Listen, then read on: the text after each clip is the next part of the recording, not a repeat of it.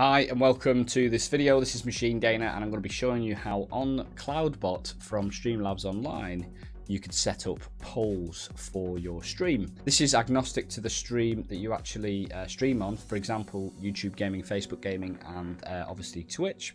So you can do it on any, you don't even need to be using Streamlabs OBS software to be able to enable this. This is purely a cloud-based polling system that you can integrate into your stream. Obviously, if you're already using Streamlabs Online and Cloudbot, it's a lot easier to enable this to happen.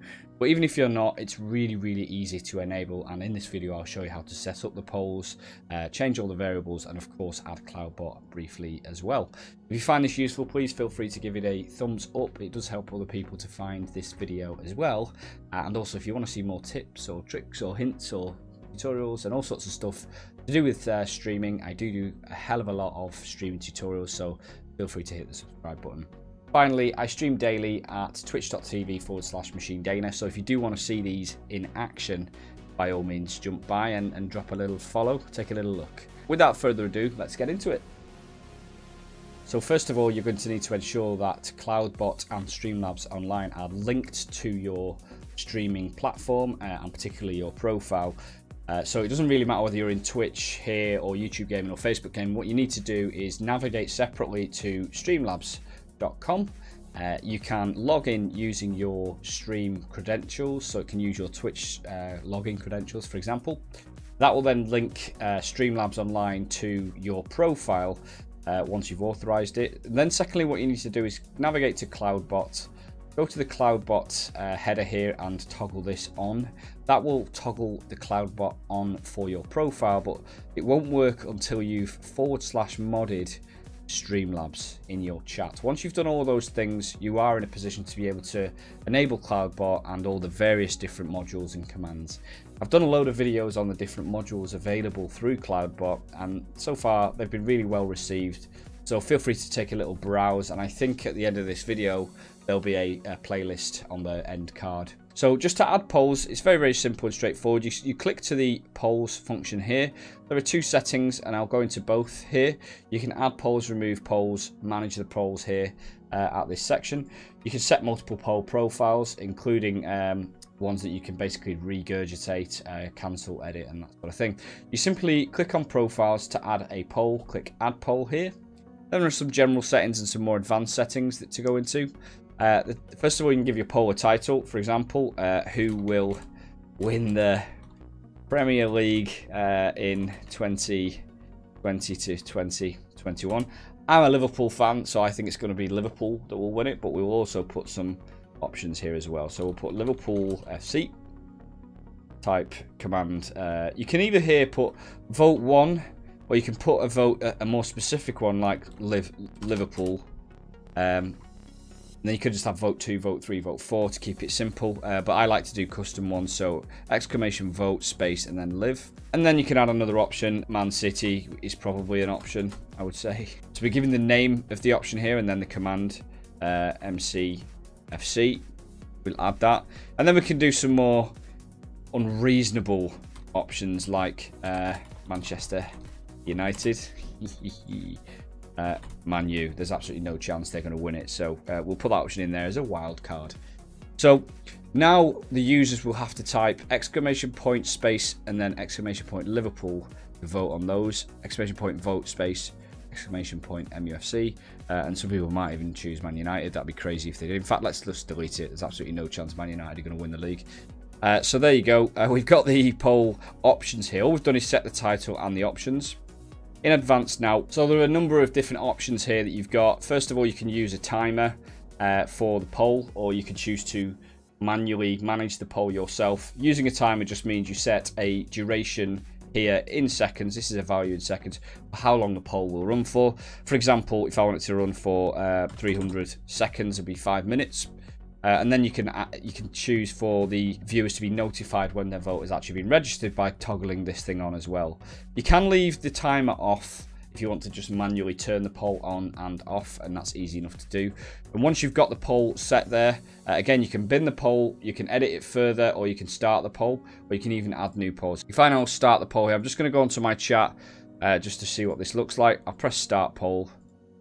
And we'll see here a poll has opened for who will win the Premier League. I can now register my vote to say exclamation point, what was it? Exclamation point vote space vote Liverpool.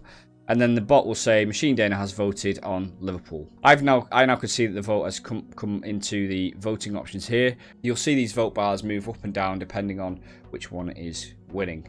You can choose to close the poll by clicking this button here, or you can just let it run for the duration of its timer. Obviously, if you've not set a timer on it, you will need to actively close the poll.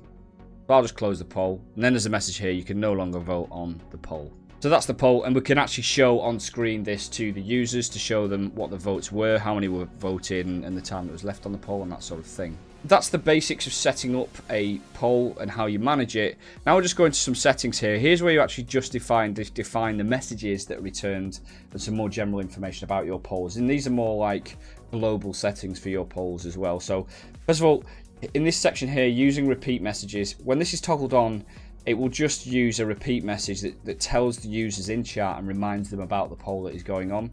The message here as standard is a poll is going on for, and that's a variable for the title of the poll, and using, and then that's a variable for the commands, and then the options for the poll. You can edit this though. For example, happy voting with an exclamation mark. So you are able to edit the variables and also the base text. You may want to also put, for example, an emote in there and that sort of thing. And what you do with this chat lines here, this just says the repeating message that are turned on with that custom message, how frequently the repeater message will arrive, essentially. So you may not want it so that it's continually repeating the message. You've got to be careful here not to set it too low, because if you set it too low, the message will just be continually spamming chat. If you've got a very busy chat, you might want to consider having it kind of quite a lot further up there. Probably somewhere around 20 to 50 for most people is going to be absolutely fine. Then we've got the messages. So this is an open message, which we saw here, which is the poll being opened. So a poll is opened for, and then it uses the variables to tell people about what that poll is, and also how to vote. Close message, you can no longer vote on this poll, unlucky. So you can customize these. Then cancel message, the poll has been cancelled. Just in case you actually end up cancelling a poll, there's a cancel message here. Finally, you've got a win and a time message. So this is was the most voted on option on the poll, and then the amount of percentage of the votes, and that just shows that. And the same for tied here. If I click save settings on that, it just adds a little bit more customization, a little bit more kind of scope for function within the polling there. The final thing you can actually do here is go into the commands option and look at the default commands. If I just do a Control F for polling, it just means that you can actually define what that exclamation point is to register the vote. And to edit that, I can simply go in there and give it another name, and then yeah, the response option that comes when they do vote. So for example here, at username voted on whatever the option was, thanks for participating. I think that's how you spell it.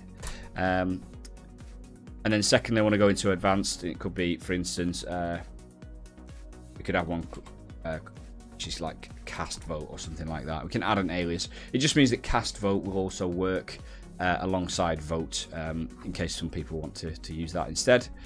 And that's that. You're able to just update the default command for that as well. You can also play around with the variables here. If I just do a Control F on poll, the number here of kind of variable options, you can pull these in or out of the messages that you can customize. The final thing you can do is click on complete to complete the poll. And what that will do is in chat, it will just actually display the results of the poll here. So Liverpool was the most voted option on the poll with 100% of the votes, and therefore Liverpool will win the Premier League in 2021. Hopefully you found this video really useful. If you have, please let me know in the comments below how you intend on using this. You can get really playful. Please support the video by giving thumbs up, and feel free to subscribe, and also feel free to jump over to my Twitch at twitch.tv/MachineDana. I hope you guys are having a good day. Take it easy. Cheerio.